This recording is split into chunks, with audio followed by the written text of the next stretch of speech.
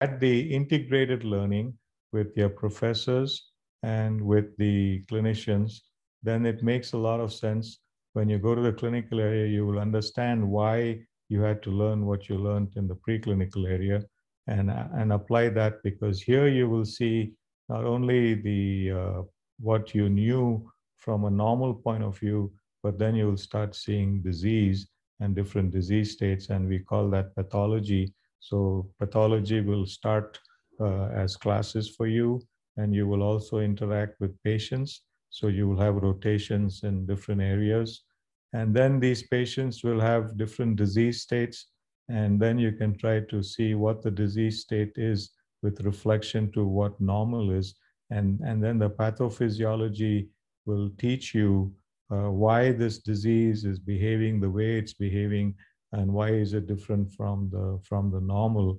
And that's because it could be from either bacterial infection, or it could be a malignancy, or it could be a congenital problem with a hereditary defect in the biochemical pathway. And you will see various disease states from early disease to late disease. And making a bedside diagnosis is crucial, because that'll what will determine whether you are a smart individual or not a smart individual. So pathology is very, just like physiology. Here you will be looking at the differences in what normal is and what is not normal. And at the same time, you'll be learning pharmacology, which is the relationship of the different drugs that you will be giving. And some of these drugs could be, for instance, antibiotics. And the antibiotics will be used to treat different infections.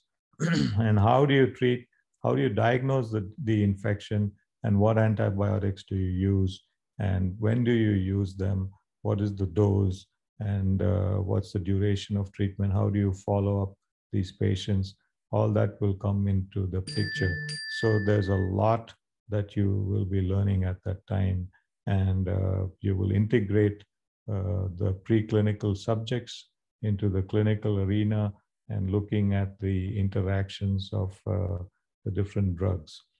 Now, knowing all the drugs is going to be not easy. So luckily, the pharmacology teachers have broken down the different topics into different areas. For instance, anti-cancerous drugs, anti-hypertensives, treatment of diseases like diabetes, and things like that. So it's a good time to pick those up, and there are manuals that will teach you about how these drugs need to be given and what is the dose, and you will learn about pharmacokinetics, which means when you give a certain drug, it goes into the body and it distributes throughout the body, and what is the blood level that is required to treat the patient is what you will be learning.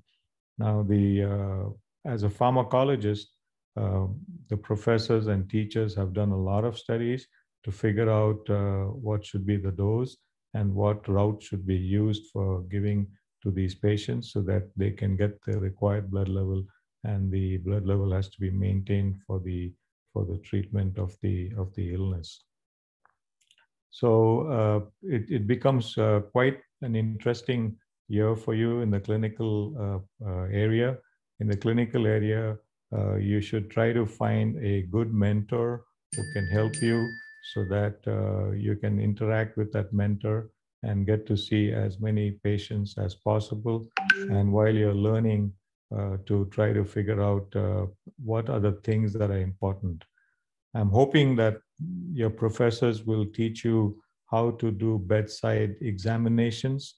Those are things that you have to learn, and you have to have a systematic way to approach these patients, so that you don't miss anything, and doing a proper history, a proper physical, demonstrating that you are a person genuinely interested in taking care of the patient, and having the patients as well as the time that you can spend with the patient to build not only a good bond, but a relationship, so that the patient can divulge as much information to you so that nothing is left out, and you need to make a quick diagnosis after you get the symptoms correlated with the physical findings. Now, when I was a student, we were given rotations in different areas. It's like medicine, like surgery, like pediatrics, like obstetrics and gynecology, and the emergency room, things like that. So you should make the best of these rotations. The thing that at this time you have to do is you have to try to figure out, am I going to be a family practice doc? Am I going to be a pathologist? Am I going to be an anesthesiologist like myself? Am I going to be a surgeon? So you start building an interest in the different subjects. You've learned about anatomy, you've learned about physiology, biochemistry, you're learning about pathology in the clinical area, you're looking at disease, and you're looking at the treatment of disease. And then you have a patient-doctor relationship, and you figure out what is it that you like the most. Now, the other thing is in India, fortunately, you have a very good exposure to community medicine, and we call that public health over here. And community medicine, again, is something that's many people may like to do because you're there, you can impact masses of people rather than one particular individual at a time. And at the same time, when you learn through these things, at least in the United States, we also have opportunities for people either to pursue an additional few years and go into Masters of Public Health, or they can go into Masters of Health Administration and things like that. So you can build up an attachment to different things during during these clinical years, okay? Now, one thing I wanted to mention is that in the United States, which we didn't have when I was a student in India, is we didn't have a mentorship program. And it's in the US, almost every medical student has a mentor and has an advisor. And those mentors and the student, the mentee, meet regularly so that the students get proper guidance. And then if they have any questions, or if they have any things that they would like advice upon, the mentor will give them feedback. And if for any reason the mentor finds that the student is not up to the mark, then the mentor will take action and try to bring the student up to the mark that they need to be. And that has worked very well. Now, that's one thing that's lacking in India. And I think that's something that should be started.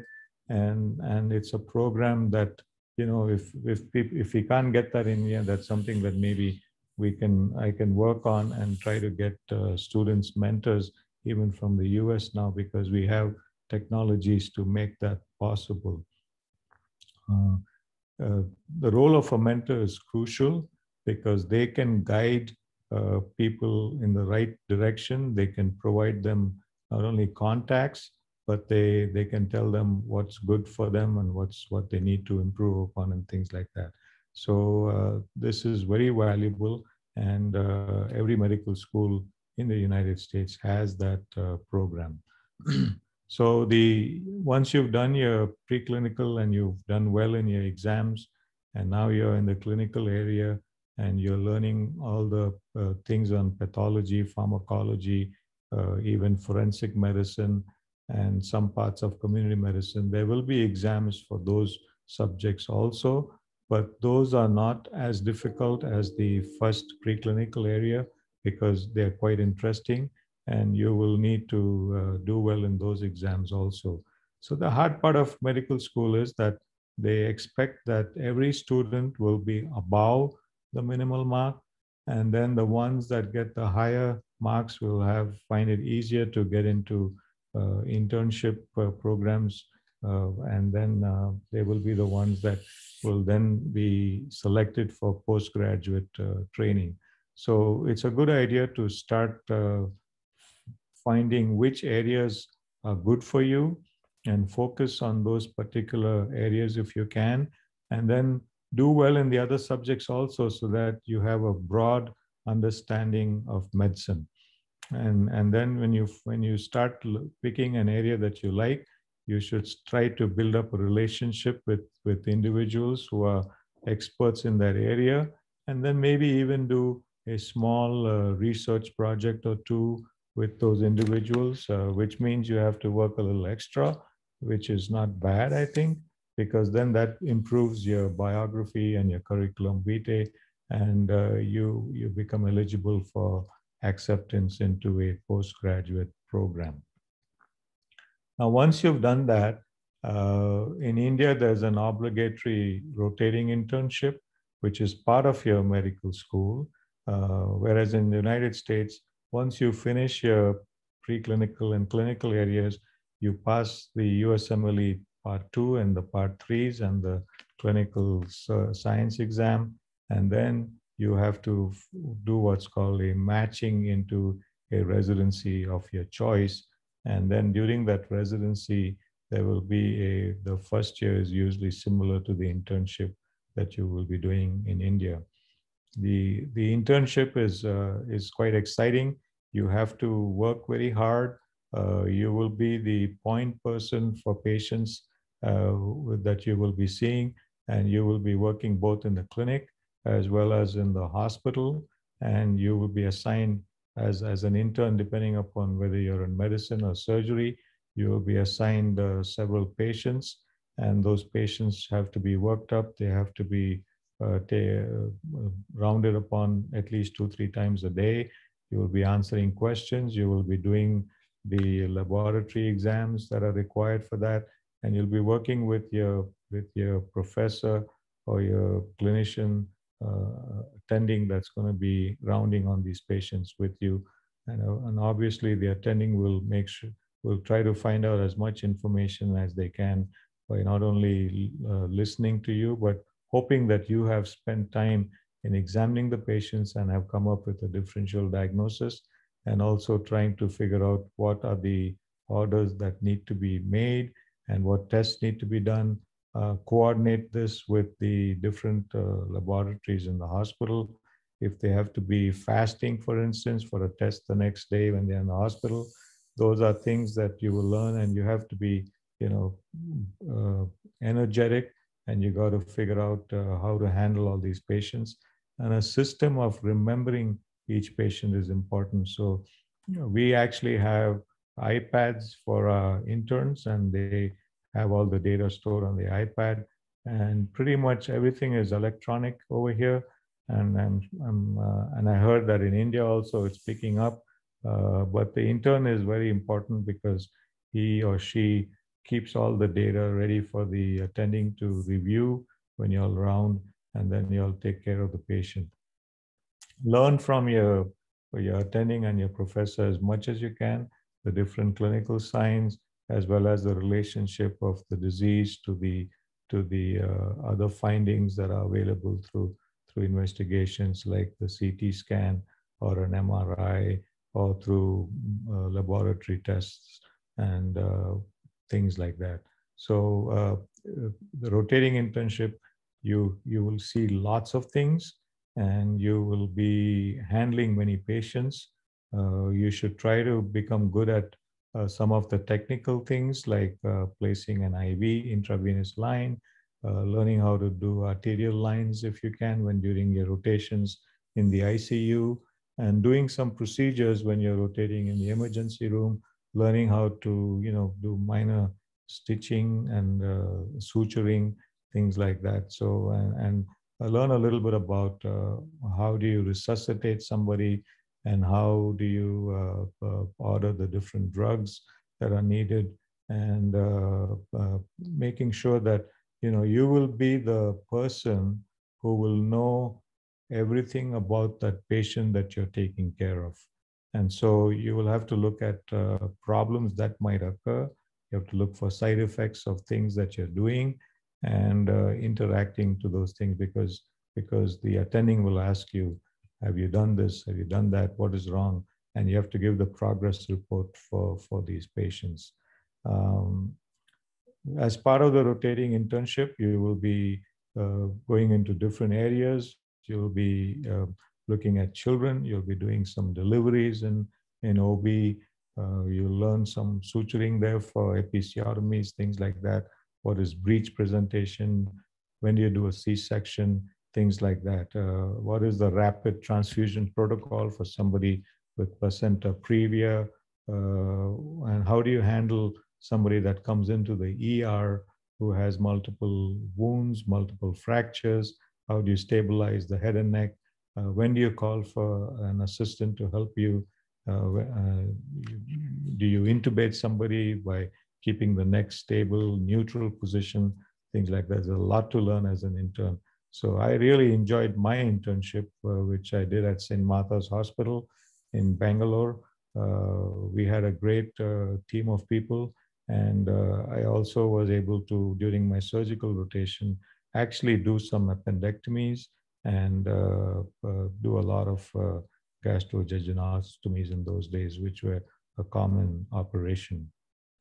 So I think I've given you a good background of the preclinical, clinical, and internship areas. And I think with this background, I'm sure all of you have lots of questions. And I think right now I'm willing to have an open forum and answer any questions you might have.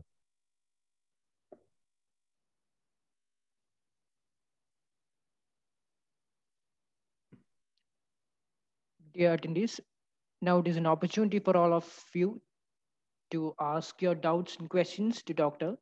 Please feel free to ask any questions related to the topic, and doctor will definitely try to address your concerns. So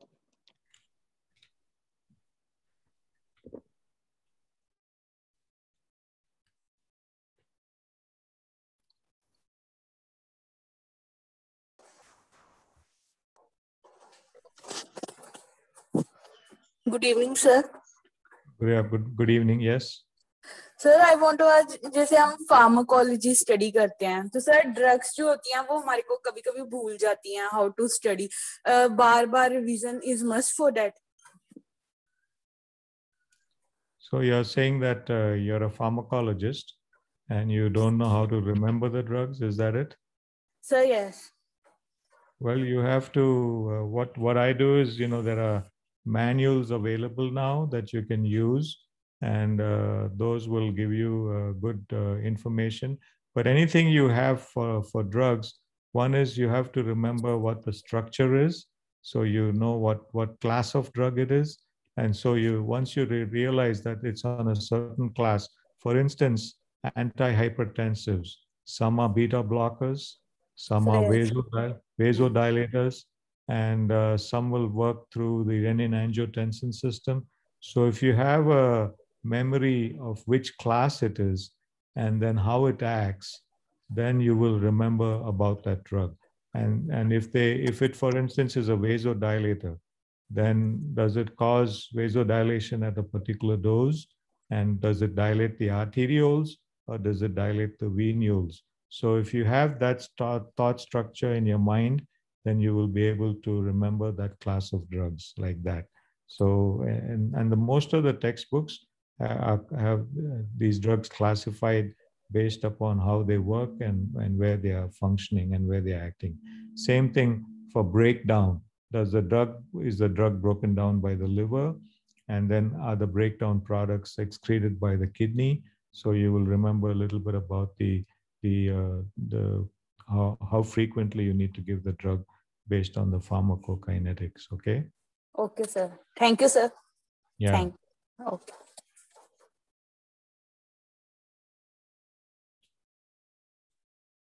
How many of you are pre-med students, and how many of you are students? I have no clue amongst the participants.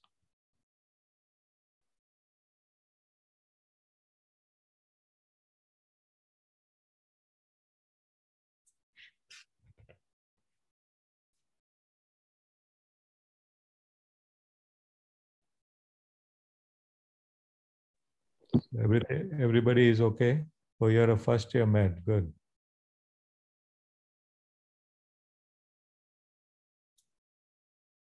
Are you enjoying your first year medical school?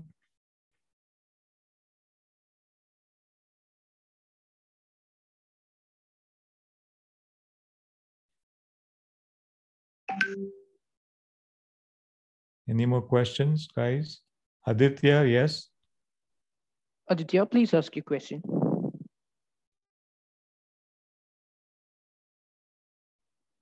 Aditya, you may have to unmute first.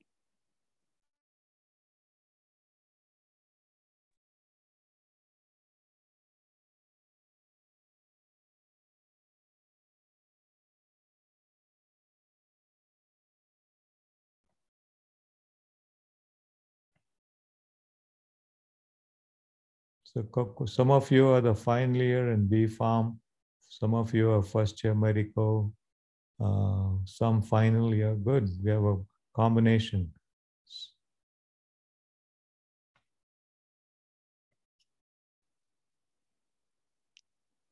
Friends, if you have further questions, please feel free to ask.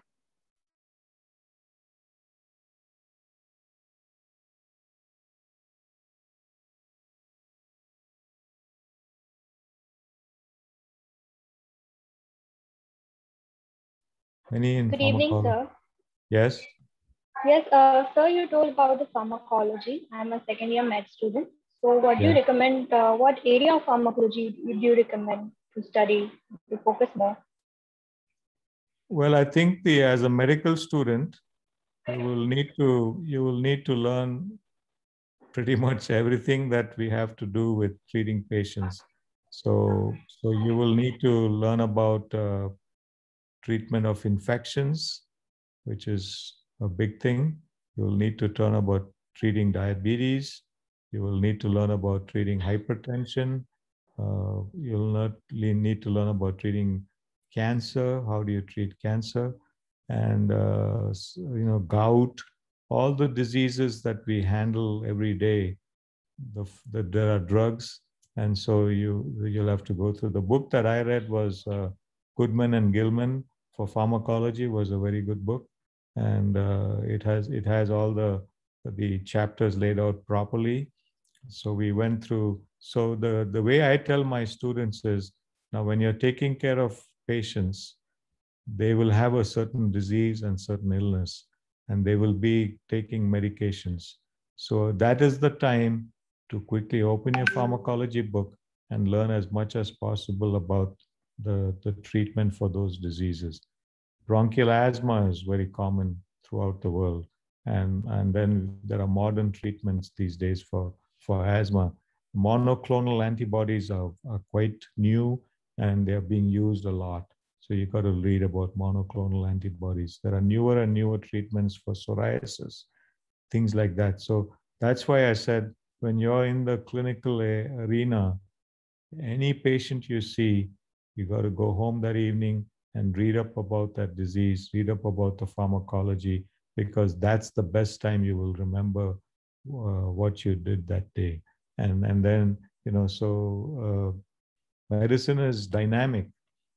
And being dynamic, you have to, take advantage of that dynamism and read about that thing on that same day, so it'll stay in your mind forever. So and then there are newer things that keep coming out, and if you have a system of learning what's present and remembering that, then you read the other stuff in the publications as they come out. Do all of you have access to PubMed, where you can look up articles? I'm hoping you do.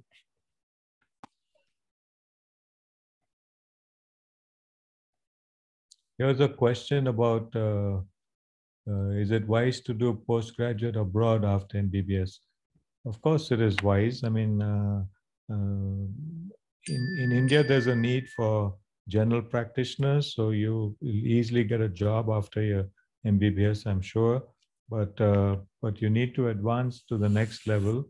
And if it's not easy to get into postgraduate medical school in India, then it's a good idea to go somewhere where you can get your postgraduate degree or training. Okay. And the masters in healthcare, there's a question about masters in healthcare administration. The masters in healthcare administration is done for people who have a medical background. You could either be a doctor, or you could even be somebody who has done an MPH, for instance, and then wants to go into healthcare administration. Then you can do a master's in healthcare administration. It's a degree program. It's 2 years, and there are several programs, not only in the United States, but also in India.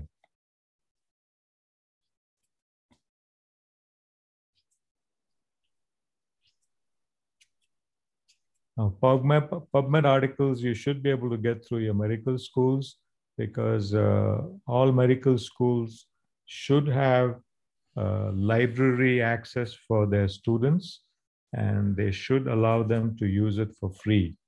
So if you're in a medical school, if they don't give you PubMed access, you need to make sure they do, because all students should have access to PubMed.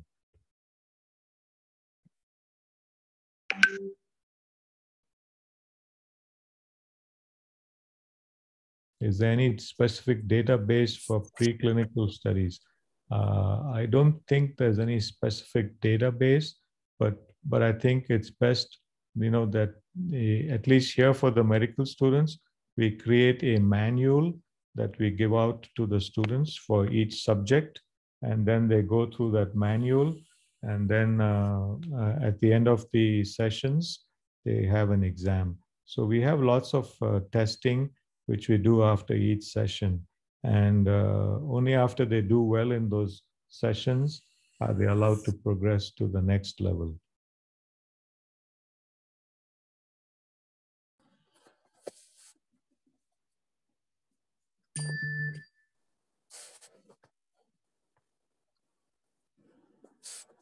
Any more questions?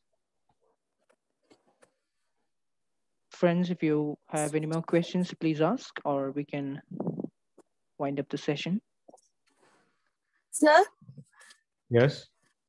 Sir, sometimes we give some drugs in combinations. So that we are called polydrug combination. What about that? It's done a lot, especially in many countries. You have what's called the polypill. A new polypill has come out, which the studies for which were done in India, and that polypill treats hypertension, it treats cholesterol, and it also prevents the formation of clots to prevent a heart attack in patients in India.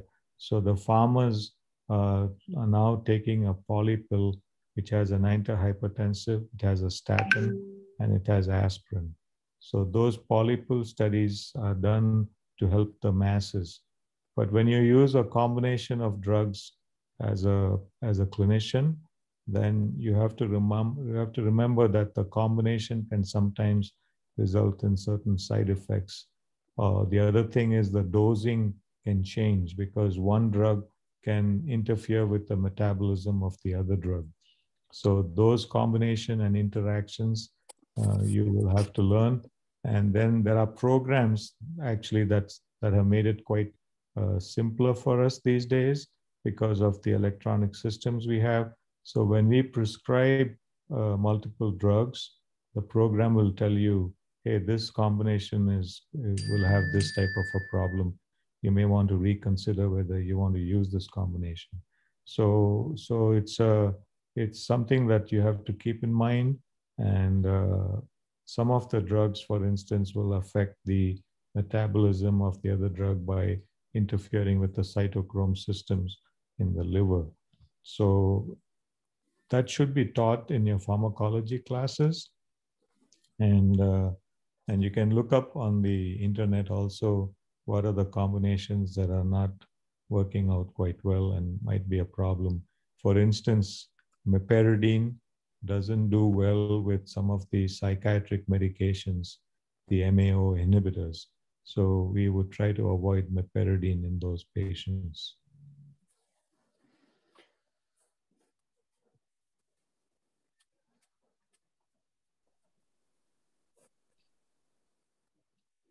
So then it is safe to give the drugs in combination or not?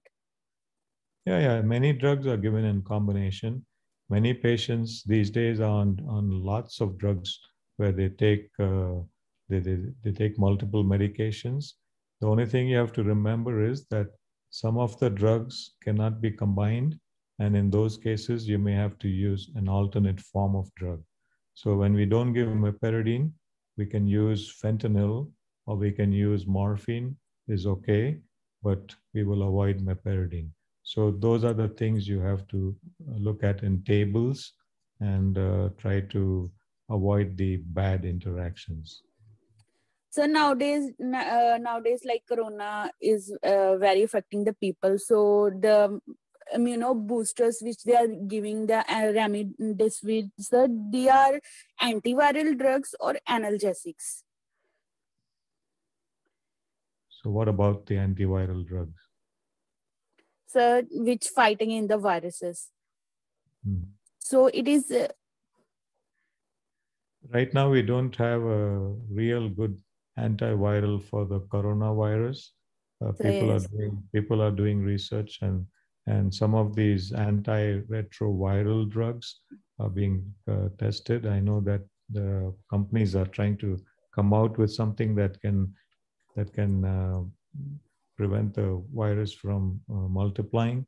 And but those, if they do come out, then you have to take if you're concerned about a drug interaction, you have to take the risk-benefit ratio and see which one is important. Is the risk okay to take or not?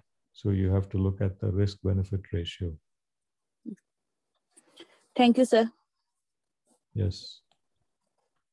The thing with what's happening now is people are trying to increase the immune response so that your immunity can handle the virus. So basically, what you need to do for that is you got to make sure that there are no nutritional deficiencies that might interfere with the immune response.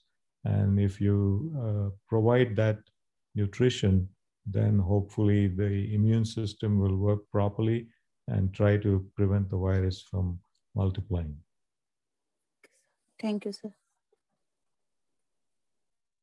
Good, sir. You. I know how clinicians are bringing pharmacology with treatment patients disease. You're breaking up. Is it a common practice? You're breaking up. Can you type your question in the chat box, please? Yes. Yeah, I can't hear you completely. You're breaking up.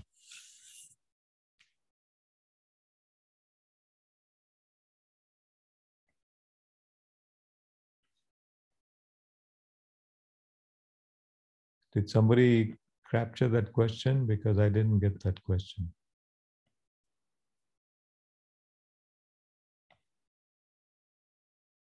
Yeah, pharmacogenomics question is, how important is pharmacogenomics? We are realizing every day the importance of pharmacogenomics.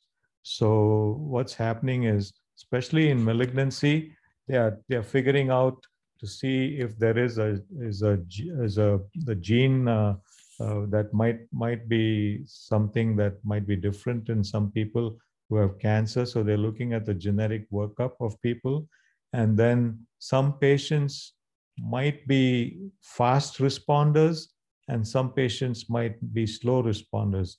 And so they're trying to figure out what type of a genomic response you will get from the drug that you're giving.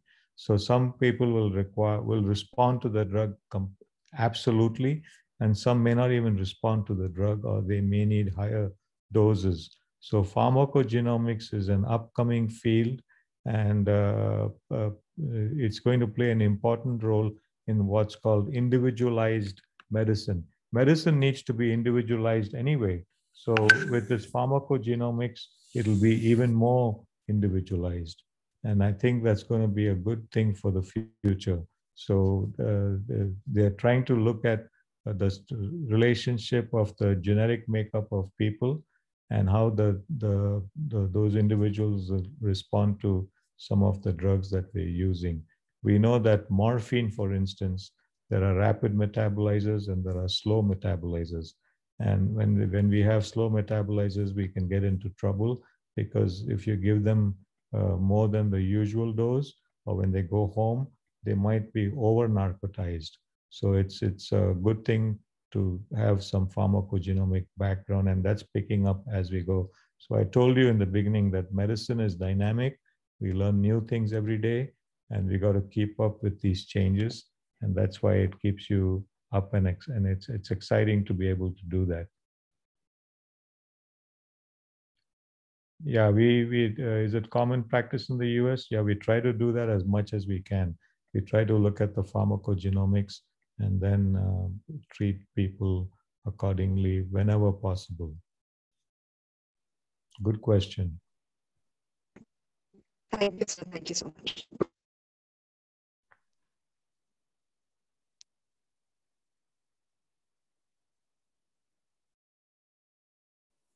Sir, one more question. Yes. Sir, in case of which will be the slowest step in the tablet drug absorption? Slowest what? Sir, which will be the slowest step in the tablet drug absorption? The slowest step depends upon, if it's a tablet, it has to be given orally, right? So, okay, sir. So then it's going to go, depends upon how much is broken down in the stomach, and whether that breakdown interferes with it or helps it to get absorbed. So it all depends on each drug. Now here's one question about, let's see, which type of opportunities in MS Pharma biotechnology? Oh, there are lots of opportunities biotechnology, especially in pharma. Like right now, we have to make vaccines for the virus, right? There are different technologies. They're using messenger RNA technology. They're using the traditional technologies. So just like that, there are lots of opportunities for MS Pharma and biotechnology. So you should look at a university where such opportunities are available, and even medical companies can get you in and get you trained if you have a good opportunity to do that. And yeah, biotech is high, pharma is very high.